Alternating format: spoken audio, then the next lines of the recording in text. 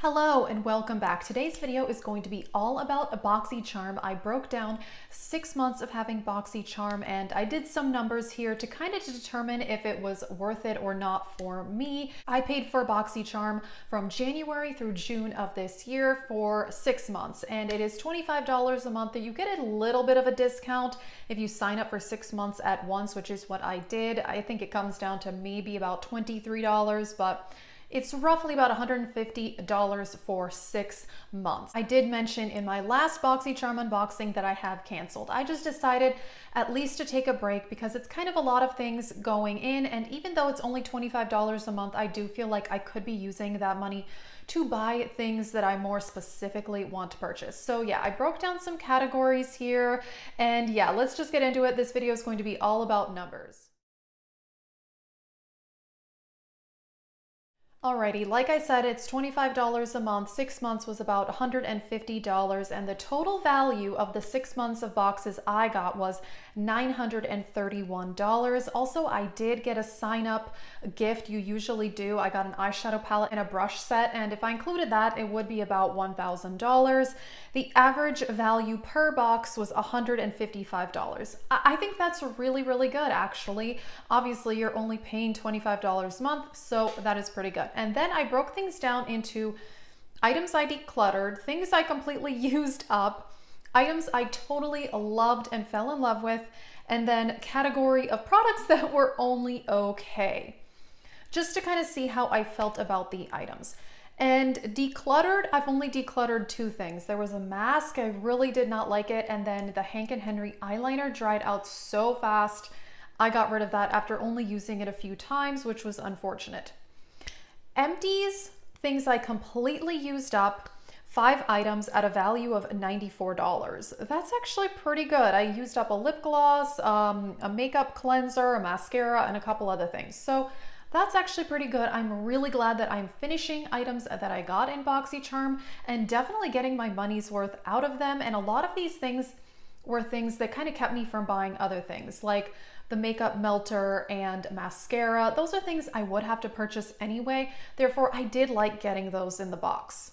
For the category of only okay, there were just 6 items that made it into that. For example, the Tarte Micellar Water, a Glam Glow mask, some eye makeup brushes. You know, those were okay. They weren't amazing. They're definitely not bad. They're products I am still using, but yeah, they're not absolutely amazing. And then for the category that I called items I absolutely loved, there were 17 items that fell into that category for a total value of $469. Some examples there, the Porefessional. I love this. I love pore filling primers. They're pretty much the only primers I use nowadays. I mean, a lot of them are pretty much the same, so it was nice to get one. I'm getting good use out of that. This eyeshadow palette, the Ace Beauté Vintage Dawn. I've talked about this a lot on my channel. This is now one of my favorite eyeshadow palettes. It is absolutely amazing. Therefore, this was very exciting to get. Also, the Wander Beauty blush. I love that. The Too Faced highlighter, that was amazing.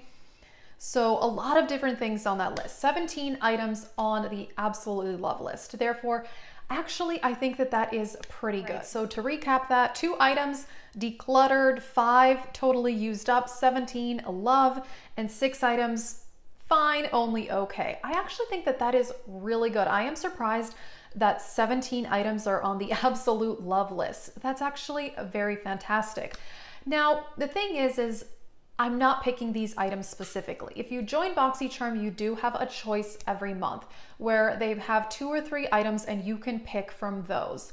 Now, sometimes it's more of a general category. For example, when they had the Zoeva palettes, there was about 10 to 15 different Zoeva palettes I think that people were getting. You could just opt in to get a Zoeva palette. You couldn't pick which one. I actually ended up getting one I really love, so that worked out, but I do think if they could even make the choice a bit more specific for things like that, I do think that would be better. They did the same thing for the Artist Couture highlighter. They didn't let you pick the exact shade of the highlighter. So I like the choice. I think it is great, and they have even included, I got a foundation in there, and I got to pick the foundation shade myself, which obviously is a must have for foundation. You can't just get any random shade, although I have heard that some people got shades that they didn't pick, which is really unfortunate because then you can't even use it. So, you know, that's a bummer, but I do think that the choice is pretty good, although occasionally I think it could be better, you know, for example, getting to pick out an exact palette or an exact shade of a product.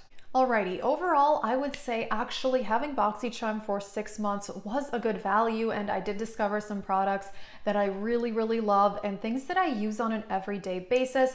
And also there are a few things that I didn't really have to go out and repurchase that I got to use the item that came in the box. For example, the micellar water, the makeup melter, you know, mascara. I do like that they give some essential type products as well. And I know that for, you know, everybody's skincare routine is different. So, you know, what is essential to my skincare routine may not be essential to everybody's, you know, so I realized that there's some kind of leeway there. And there were a couple of things, you know, that I didn't love. Like I said, there was one mask that was just terrible. I hated it, but I gotta say, breaking it down like this, I'm actually really, really impressed. Now, there are plenty of months though where I watch other people's videos and, you know, not everybody gets the same thing. And I have seen some videos where people got products that, you know, if I had gotten, I would have been disappointed. So I feel like there's a lot of luck of the draw involved. In a way that is kind of fun though, because it's kind of a surprise. You don't know what you're gonna get.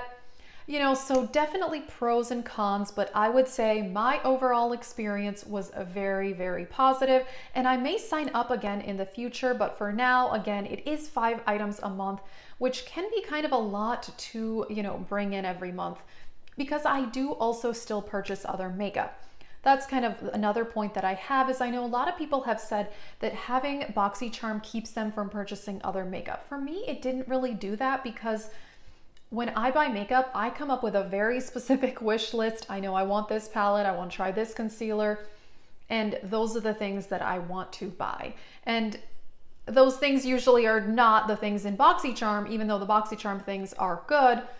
You know, if you have a specific wish list like I do, it really does not keep me from shopping at all. Although it is a nice, fun surprise, and obviously I've enjoyed most of the products that I got. Alrighty, that is it for this video. Like I said, it was a good 6-month experience for me to have Boxycharm. Let us know what you think. Do you have Boxycharm? Do you have other subscription services? Are you canceling them like I did? That is it. Thank you so much for watching, and have a great day.